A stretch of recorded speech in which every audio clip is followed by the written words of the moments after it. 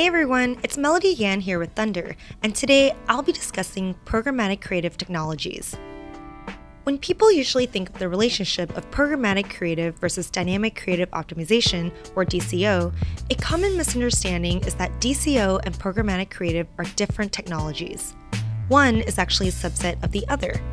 DCO falls under the programmatic creative umbrella, but it's not the only way to build creatives that activate the $6 billion of data contained in programmatic media.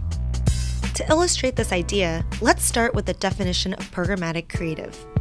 Programmatic creative refers to the set of advertising technologies that add speed, scale, and automation to the creative process. This covers both ad production and creative optimization. Programmatic media has unlocked tremendous potential in how we tell stories in paid media online. Programmatic creative enables data and creativity to come together to tell brand stories in a more effective way than ever before. The most often cited use of programmatic creative is to tailor ads to be more relevant to their audiences. Instead of showing one generalized creative to all, it is now possible to segment audiences into groups and show each group a custom creative. Programmatic creative also enables better message testing and optimization by both enabling the creation of multiple ads for the purpose of testing and potentially automating the test to optimize on its own. Programmatic creative also allows designers to quickly turn around a high volume of ads. This is possible largely through computer-enabled workflows, software automation, and big data integration. Programmatic creative encompasses technologies that are fully automated and are purpose-built for programmatic media, but where the operator has final control over each creative or optimization. As we explore the technologies that solve creative problems for programmatic media, the approaches that stand out fall into two main categories: DCO and Creative Management Platforms, or CMPs. We'll start with DCO. DCO is a highly automated and rules-driven approach to advertising that encompasses two technologies: dynamic creative and dynamic creative optimization. A good metaphor to call in mind is that DCO is like an ad factory. This is where dynamic creative comes in. DCO ad units use data feeds and a set of rules to generate hundreds or even thousands of unique creatives on the fly.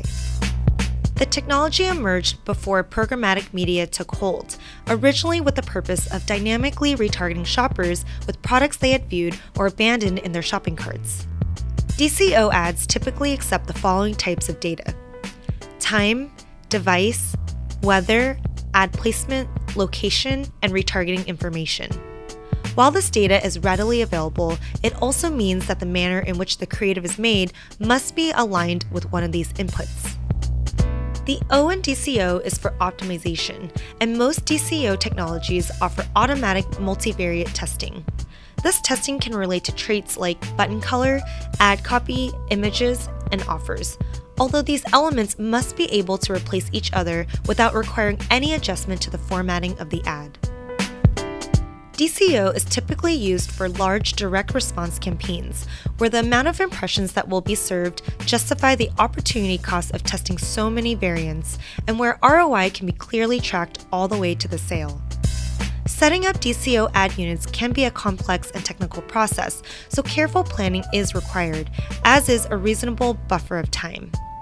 Vendors typically offer managed services to assist advertisers in getting their campaigns launched. DCO ad units can be configured to pull in data like product catalogs, special offers, and store information. This requires consistency in formatting of text and image assets for best results. Ad units for high-impression campaigns can present multiple offers and optimize for the best combination over time. CMPs encompass the other main approach to programmatic creative. If DCO is like an ad factory, CMPs are more like design power tools, allowing designers to work on and customize large sets of ads at the same time, but also dive in to make small changes to each individual creative. CMPs are typically WYSIWYG, or what you see is what you get. You can see exactly what each ad variation will look like while you're creating it. While CMPs let you build hundreds of unique ads at the same time, each creative in each size is accessible and editable. DCO ad variations, on the other hand, are automatically generated from a database using a template. To manipulate the ad, you have to manipulate the data, not the creative, and then use your imagination about how each variation will look. The creative process is disconnected in order to get more scale. By not requiring data feed integrations or pre-programmed logic to be baked into the ad units, CMPs enable creative for any purpose, regardless of what data or audiences are being used in the targeting. This also removes the need for heavy upfront planning or use of managed services because the toolset is closely aligned with existing design software. CMPs allow a high volume of ads to be created using a base layout. Then individual elements can be customized to suit the design as needed. This includes modifying traits like image position, text position, and text size. Entire objects can be added or removed from individual creatives as well. This example illustrates offers created from a template with a CMP. The creatives are timely, such as the holidays and the winter season, as well as tailored by a specific designer or product type. Slight changes to each variation provide the needed polish to complete the design. If you are evaluating programmatic creative technologies, the most important thing is to understand the problem you are trying to solve and how you want to work. We've touched on some of the comparison points between CMPs and DCO, so now we'll go into a little bit more detail. So what skills are required for programmatic creative? Programmatic creative technologies can require new combinations of disciplines to operate. To incorporate data into digital advertising requires adding a bit of technical complexity into a creative production workflow that hasn't changed fundamentally in many years. However, it's necessary to maintain a level of creativity and design polish in the process. Advertising, even when assisted by programmatic technologies, is a creative and visual trade after all.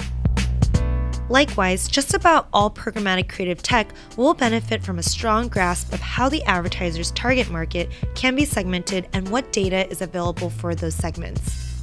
Typically, demand-side platforms, or DSPs, and data management platforms, or DMPs, will be used for programmatic targeting, although programmatic creative can be helpful with non-programmatic media as well.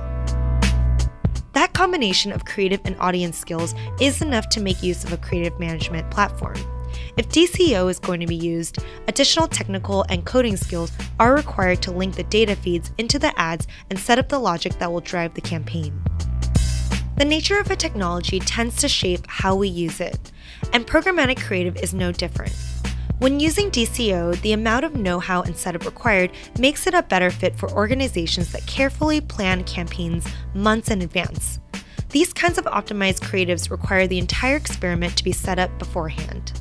While it is theoretically possible to update an in-market DCO ad, because of the complexity of the technology, these updates tend to happen only when absolutely necessary. In contrast, the flexible nature of working with a CMP allows it to be used in a wide range of work styles, and the speed at which creatives are built makes it ideal for teams that want to adopt a more agile approach. Users are able to test concepts and learn about their audience more easily. Updating in-market ads without retrafficking is also very simple. Creative optimization with a CMP is a more human-driven process where creatives can bring their ideas to life, see how consumers interact with them in the marketplace, and then adapt without delay. To bring it all together, here are some of the more common considerations that advertisers will take into account when adopting programmatic creative. Creative management platforms can help you if you want to tailor your creatives based on any data, not just location, device, time, or weather. You're looking for a way to build ads in sets of multiple sizes. You would even enjoy being able to work on multiple of these sets at the same time. You want to localize your advertising, and you want more customization than changing an address or city name. You're a publisher or media company who sells somewhat similar display campaigns to a high volume of local businesses and want a fast tool to create ads for them. DCO can help you if you're operating a direct response campaign for multiple products and with millions or billions of impressions. You have a well-organized data feed that you want to use to build ads with, such as for product remarketing. The data you want to use to drive your dynamic creatives is one of the following: location, device, time, or weather. And lastly, you plan your advertising months in advance. If you found this video useful, check out Thunder's free ebook, Essential Guide to Programmatic Creative Technologies, which includes example campaigns, workflow explanations, and FAQs. You can find the download link below in the description. Thanks for watching this video. If you have any questions or want to learn more about Thunder, check out makethunder.com.